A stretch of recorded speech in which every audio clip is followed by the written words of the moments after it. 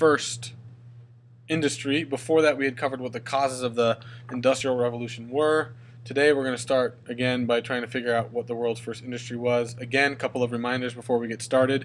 Make sure you've got your note taker out and ready to go. Again, you can be printing it as you're working. You can print it out and type on it, or you can print it out and write on it, or you can be typing on it as we're working. You can email it to me, or you can bring it in. Remember, only notes that have been initialed will be available to use on your test next Friday, which means you have to turn them in by Friday of this week. All right, let's get started.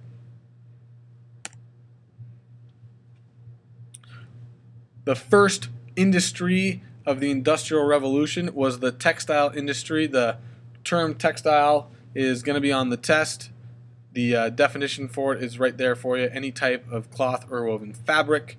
Your think about it, your very first think about it, which is again on your Cornell note taker, is what kinds of things are made from woven cloth or fabric. I can't make any promises for Mr. White's class, but for Mr. K-Dub's class, if you have the longest list in your class period for things that are made from fabric, I will give you a dum-dum. Next slide. We're going to look at two videos that are going to kind of talk about how factories got built and how they were used to replace the cottage system and the putting out system. Those are two names for styles of having clothing made, or systems for having clothing made before the Industrial Revolution. So let's go ahead and get to our first video. Textile manufacturing was the first major industry to undergo industrialization, and for many people, the change was tragic. That was because before the Industrial Revolution, the poor rural population had few ways of earning a living, except for the unreliable income they got from farming. But in Europe especially, many rural people could add to their incomes by working at what were known as domestic or cottage industries, by making cloth. The way this worked was that cloth merchants purchased large quantities of wool from sheep farmers, as well as linen fibers from flax farmers. The merchants then delivered the material to cottage workers to be made into cloth. First, the fibers were spun into yarn using a simple foot-powered machine called a spinning wheel. Then, under what was known as the putting out system, the yarn was then distributed to weavers to be woven into certain types of cloth on a hand loom. It took a long time, but after the roll of cloth was finished, the merchants paid the cottage workers for what they had done. These traditional home-based textile workers were the first people to be replaced by machines when the Industrial Revolution began. Right, so there she's talking about really more the negative consequences of the textile industry becoming industrialized. But what you have to remember is some words that she didn't really want to emphasize there. Super slow, takes a long time, and they're not making a whole lot of stuff in the first place. So big change, that's what I want you to focus on, is that we're getting more product and we're getting it quicker. We're going to look at how this actually took place. As soon as I can get the Prezi to work. There we go. So this video is going to actually talk about what the textile industry was like during the Industrial Revolution and how it looked in the factories. So here you go. When the Industrial Revolution began in England, the earliest textile factories employed many young children and paid them almost nothing. But that changed in America because by the mid-1800s, 8 out of every 10 workers in the textile factories were unmarried women between the ages of 15 and 30. Most of them had left behind quiet lives on isolated farms for the adventure of working in a city and earning a steady wage. The conditions were not good in the textile factories, but they did improve over time. The machines tended to be extremely loud and dangerous to operate. The hours were long. The work was quite monotonous, and the air in the factories was filled with tiny bits of fiber that damaged the workers' lungs. Just pause real quick here. The reason I'm doing this, we're reading The Apostate. Here's what Johnny's been going through working in a textile factory. Just be thinking about that. There's some connections to be made here between the reading in the video that you're watching. If you want to go back and look at it again, feel free to do that. The wages were low as well. The mill girls, as they were called, earned less than $3 for putting in a 6-day, 60-hour work week, while men got $1 more a week for doing the same jobs. The lives of the mill girls were almost completely controlled by the factories where they worked. For example, right across the street from this textile factory are the company-owned boarding houses where they slept and ate their meals. Here, the girls were carefully supervised and followed a strict curfew, but they were provided with respectable surroundings that were often more comfortable than those they had known back on the farm. However, as the 19th century rolled on, unskilled factory jobs began to be filled more and more often by recent immigrants to America instead of farm girls. Such jobs provided many immigrant families with a reliable income with which to start their new lives. So she kind of emphasizes the negatives again. I feel like with the apostate and some of the other things we've talked about with Food Inc., we've kind of been trashing on industrialism a little bit here, and don't get me wrong, we'll continue to do that. But let's take a look at some of the positives. We're getting more products, they're coming out faster, they're being made cheaper. Women who would have been stuck on a farm and been under the heel of their family had an opportunity to get away from that and live somewhere that they never would have had the opportunity to live otherwise. Not to mention the fact that having your own job gives you a level of freedom that women hadn't had before. And then on top of that, she talks about the immigrants. Really important to know, yes, those immigrant workers are being taken advantage of. They're treated terribly. But it does give them the opportunity to move to a new country where they don't speak the language, get a job, and have an opportunity to give their children the chance to have a better life. And that's a really, really, really big positive from the Industrial Revolution, is that people have a chance to make their lives better sometimes. All right, next question. Why did the Industrial Revolution start in Britain, of all places? Such a tiny little island, it would seem so unimportant.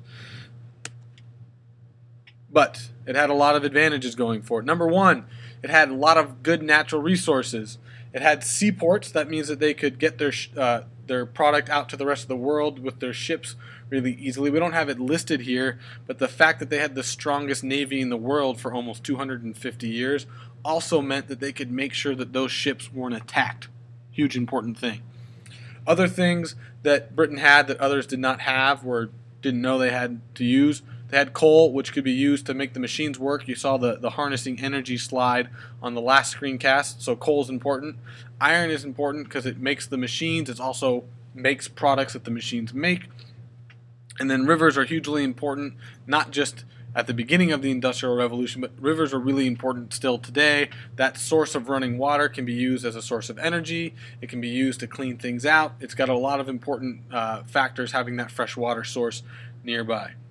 Your next think about it. Hit pause when you're ready. What natural resources does Washington State have a lot of? Again, for KW students, the longest list in your class period will get a dum-dum.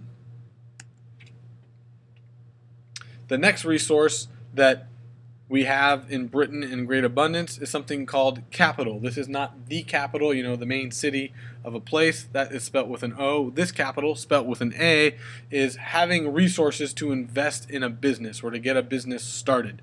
That's one of your terms for the test, so make sure you've got a good definition for it there in your keywords. But again, the basic understanding is you've got money to get a business started. It means you can buy all the machines, buy the factory, pay the workers, right? Starting a business costs a lot of money. You need some capital to do that. Or you need to know somebody with some capital to do that. The other thing that the British had in abundance was something called an entrepreneur. This is a French word. It's basically someone who is able to take an idea and turn it into something that's profitable. Oftentimes, entrepreneurs don't invent anything.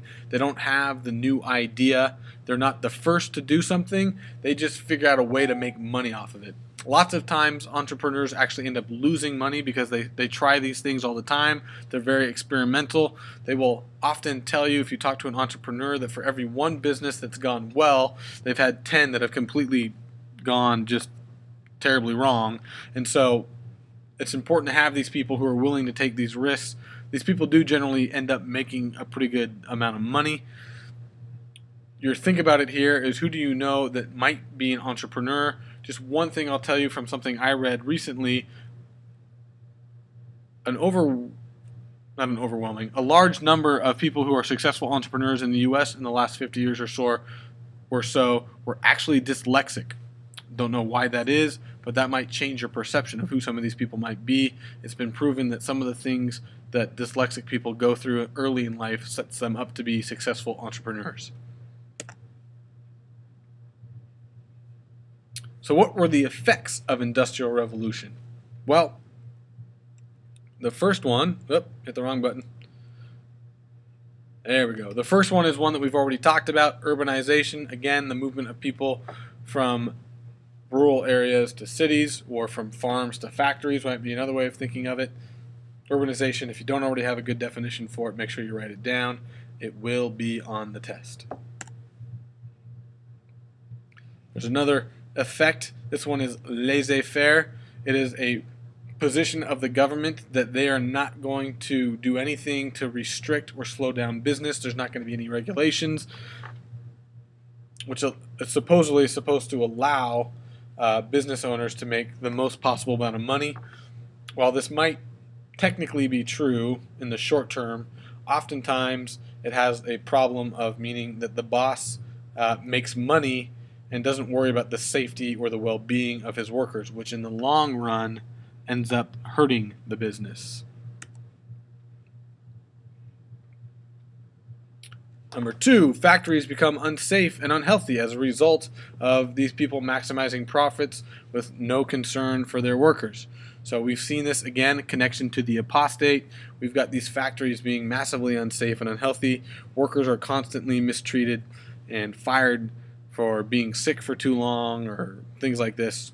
So it's not a great thing, this laissez-faire spirit. We got one more slide on laissez-faire.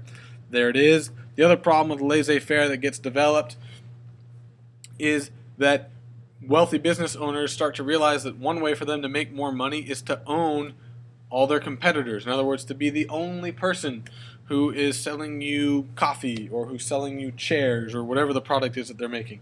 So that, think about it there, is what might some of the results be if a company was the only place where you could buy a specific product. So think about this.